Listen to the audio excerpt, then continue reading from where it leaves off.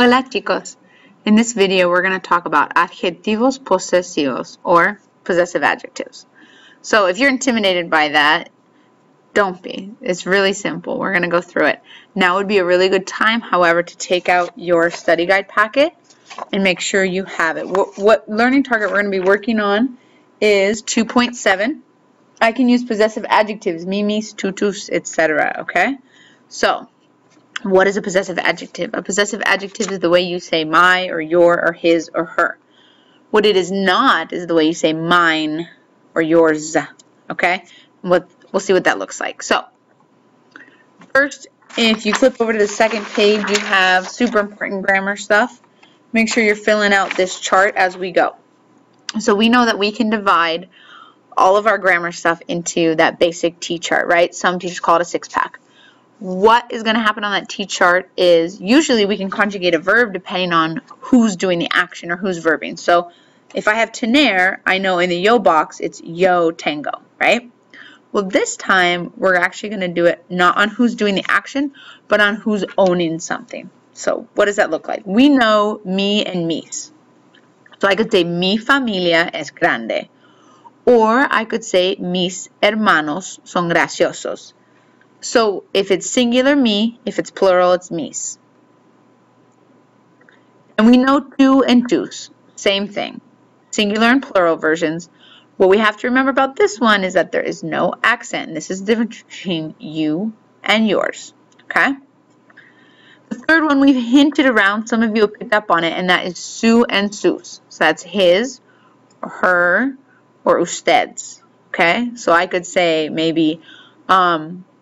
if I didn't want to say my mother's dog, because I would have to say el perro de mi mamá, and we knew I was already talking about my mother, I could say su perro es simpático. So this is his, her, or ustedes. Okay? Now, for our, we're going to say nuestro, nuestra, nuestros, or nuestras. And for y'all's, it's going to look somewhat similar. Vuestro, vuestra, vuestros, vuestras. So what does this mean for us? Well, on your sheet, we know that nosotros and vosotros are extra special. And you might have picked up on this already. Is that for the other possessive adjectives, we don't change it for gender. So if it's my cat is a girl, I'm going to say mi gata. My cat is a boy, I'm going to say mi gato. But the me is the me is the me. That doesn't change. But if I want to say our cat, that's a boy, I would say nuestro gato. And if I wanted to say our cat, who's a girl, I would say nuestra gata.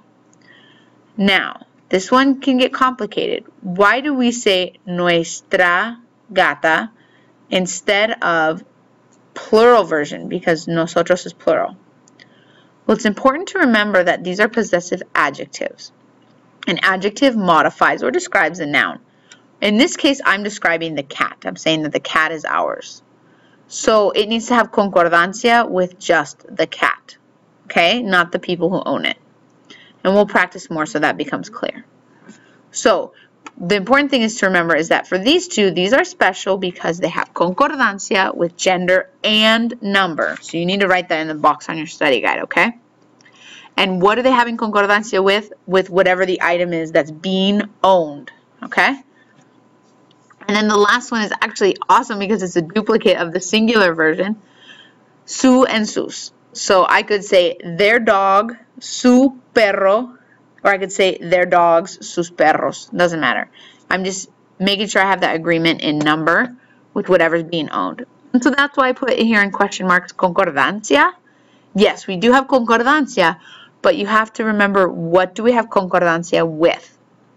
And it's always going to be with the item that's being owned, okay? Or possessed. So let's see a couple of these in action.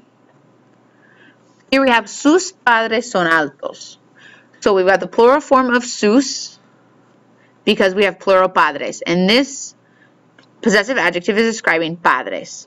So it needs to be sus. Now this could be his parents. It could be her parents. It could be ustedes' parents. It could be their parents. It could be ustedes' parents. All right?